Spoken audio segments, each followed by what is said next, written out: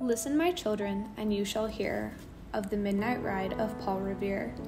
On the 18th of April in 75, hardly a man is now alive who remembers that famous day and year.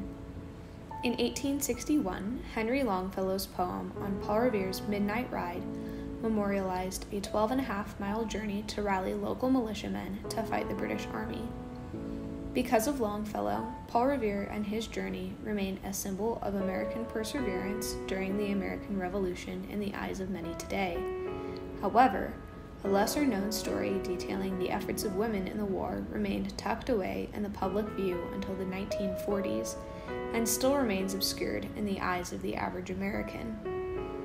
It is the story of a 16-year-old girl whose actions demonstrated true dedication to her country, Sybil Ludington.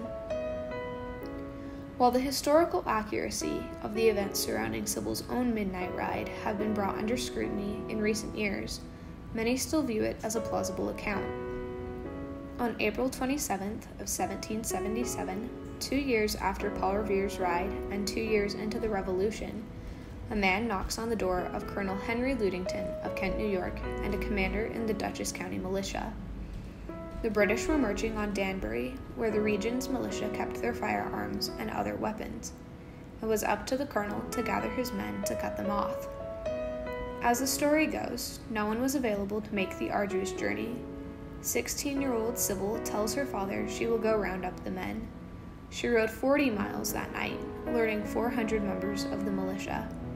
Some claim she rode bareback, others claim she rode side saddle, refusing to put on trousers for the trek. While Danbury was taken by the British, Sybil's story remains that of a true revolutionary heroine.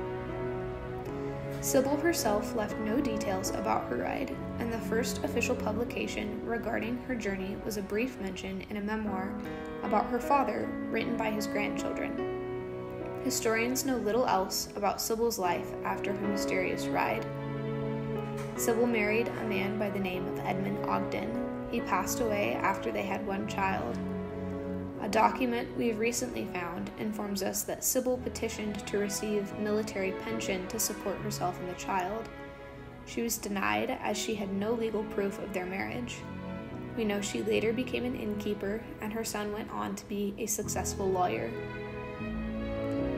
The story of Sybil's courageous rally of the militia did not appear until the mid-1880s. This was about 100 years after the Revolutionary War, and a resurgence in American identity and patriotism came about through stories. This period is where we also find stories originating about Betsy Ross and the American flag, and many other American legends. While Sybil Ludington may not have actually ridden 40 miles on horseback, her story sparked new waves of support for the United States and became a popular symbol for women's suffrage. Her tale also helps us understand the perspective of people at this time in regards to their country. Support for the United States was crucial at this point, as the country was still recovering from the Civil War.